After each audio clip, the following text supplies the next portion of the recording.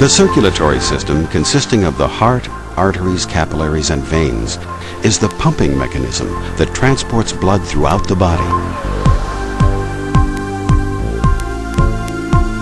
In the heart, the left ventricle contracts, pushing red blood cells into the aorta, the body's largest artery.